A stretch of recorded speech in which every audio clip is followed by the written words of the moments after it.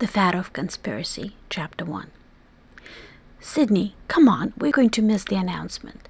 The giant woman with blonde curls yanked on Sydney's arm. Cindy feverishly looks to her desk again. It had to be here somewhere. I can't find my ticket, Des, she gasped. Here, let me look. Desdemona pulled Sydney out of the cubicle. Both women simply couldn't occupy the same cube at the same time. Sydney backed out and let her co-worker check her desk. The two women have been working at Coffee, C-O-F-E, for several years now, and playing the tits lottery announcements had become a ritual for them. They always bought tickets. After all, one never knew. Your desk is so impassably messy, Desdemona chided Cindy, but after just a few seconds of moving piles of documents around, she managed to produce a mislaid lotto tickets. Here it is! She held it out for Sydney to see. Cindy eyed the rearranged paperwork. Now it will take me hours to get back to where I was, she complained. But she was glad the ticket had been found. Come on, we only had 15 minutes to get outside. Who knows how long the elevator line is? The women hurried to the exit. By the time they reached the street, both were breathing hard. Now they just had to find a good place to watch the Jumbotron. Over the years, the tits lottery announcements have become more and more of a circus. The people movers were stopped until the end of the event. People poured out of the office buildings to watch the announcements together.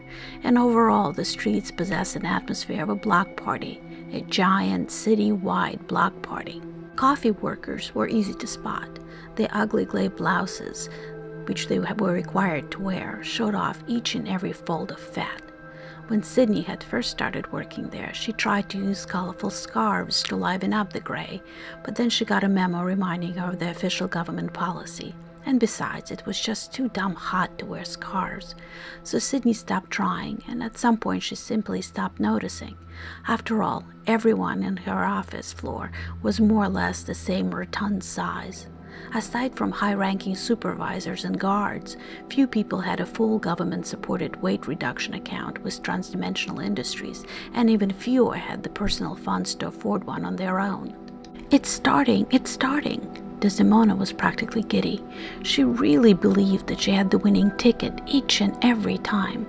It was kind of charming, Sydney thought. Dumb, but charming. Sydney just liked to get out and watch. There was so much hope on the city streets the days that the tits lottery winners were announced publicly, and the only thin people were the ones on TV.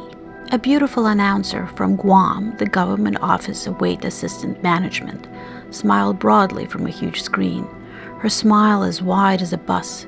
She was ready to reveal the winning numbers.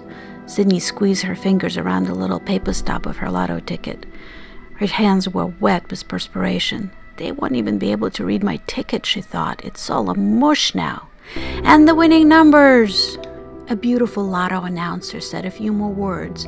They were completely inaudible under the roar of the crowd, and then her image dissolved, replaced by a view of a giant toad of a woman. This woman looked positively psychotic, from the smile plastered on her face to the sweat running down her forehead and the eyes that shined insanely.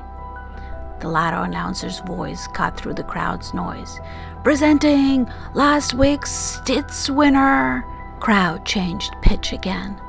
Sydney just nodded and watched the Jumbotron. This was her favorite part, the transformation. Each week's tits winners were taken to Transdimensional Industries lab, placed on a pedestal and direct wired into Transdimensional Industry tanks, the tits. The camera zoomed out so that everybody got a good look at the woman's giant stalactites of fat. Her face was still radiating insanity. Then the lights in the lab flashed and the transformation began. Slowly at first, then faster, the rolls of fat started to recede. The extra skin was sucked back into the body. It always seemed to Sydney as if there was a beautiful woman hiding underneath the cellulite and flab, a woman who was slowly revealed as the fat was siphoned away. At some point, the woman's two big clothes fell to the floor and she stood there completely naked. The whole world watched her body firm up and take shape. Her muscles toned and her nipples perked up. The droopy cheeks and chin pulled back to reveal a lovely outline of her jaw and cheekbones. Her eyes, which have been hidden by a veil of flesh, now looked bright and interesting. The crowd gasped when a beautiful naked woman stepped off the pedestal. The lovely lotto announcer appeared from off-screen, bringing a white silk robe that she draped over the woman, but the silk couldn't hide the attractive curves of her new body.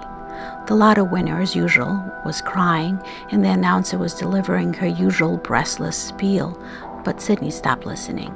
This is what she should have looked like, she thought. Beautiful. She should have been beautiful. Sydney wiped her eyes and turned to go back to work. Might as well try to beat the elevator queue.